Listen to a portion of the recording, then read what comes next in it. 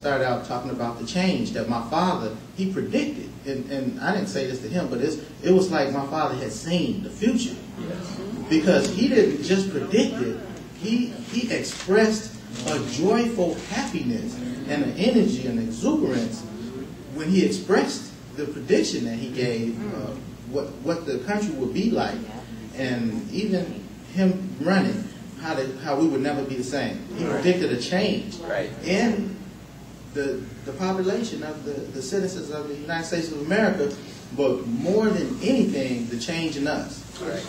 And so I my speech, I was going to say, I have faith in that change. I believe in that, but I expressed it. Right. And he looked dead at me, being the beautiful man that he is, and he said, "You told me." And, I said, so I'm good. And he also said, "Your father and I were very close." I said, "Wow." His assistant already told me that. You know how you can tell a hard-headed child something 100 times, 100 times, 100 times? It ain't till they see it for themselves, and they say, "Wow." They said, "Well, I've been telling you that all along." So that's how I felt. That's how I felt. I said, "Wow."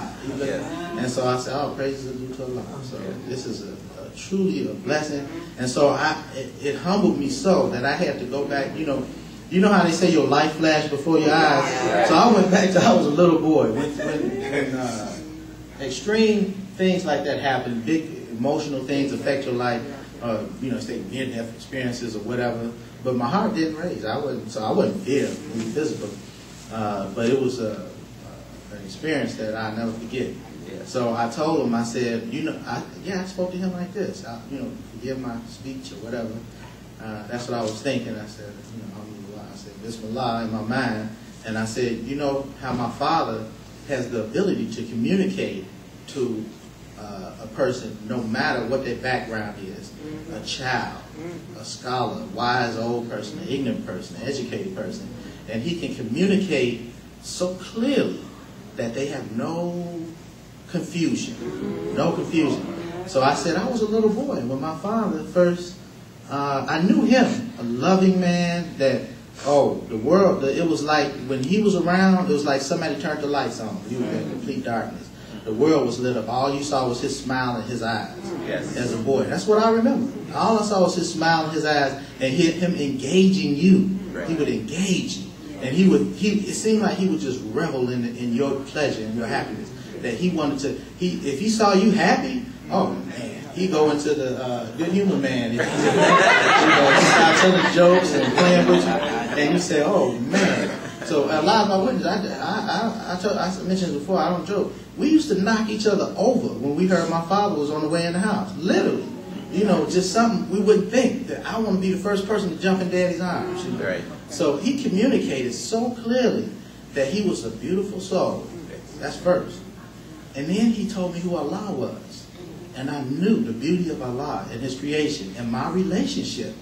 I knew that I was God's creation and created to serve Him. And that His mercy was so abundant and so beautiful. He created my beautiful dad that I love. He created everything that, everything, And He didn't explain it to me. I could go on explaining it to this audience. But He explained it to a little 5 or 6 year old child. I don't know how old I was. But Allah is my witness.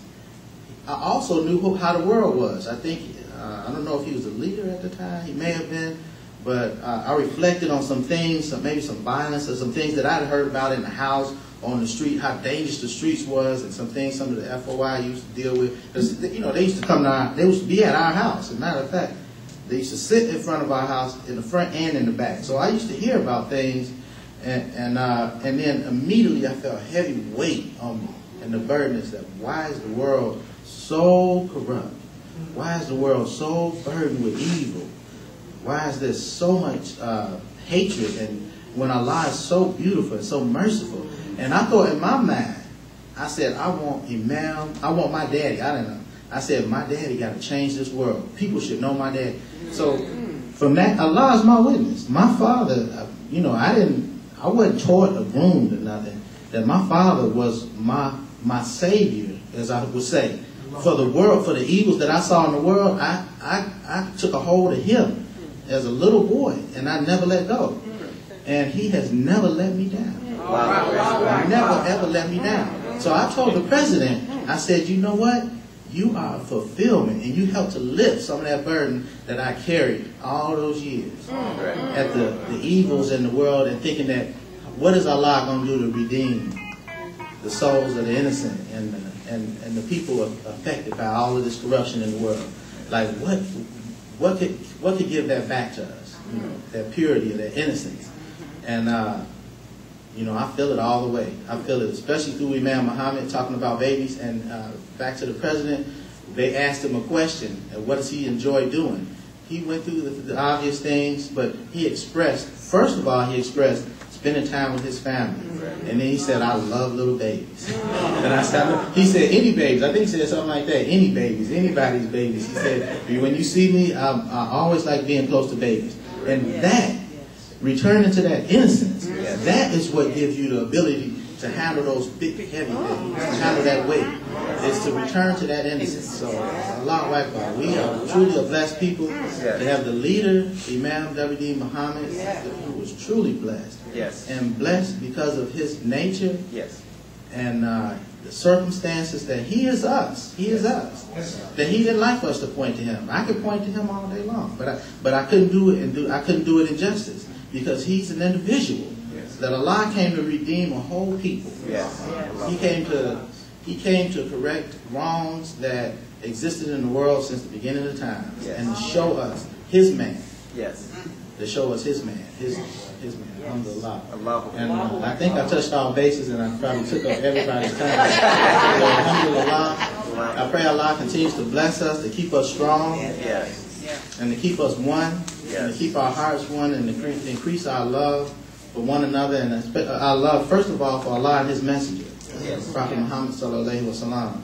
And without, we truly live in the day of Muhammad. And we have the best example for us.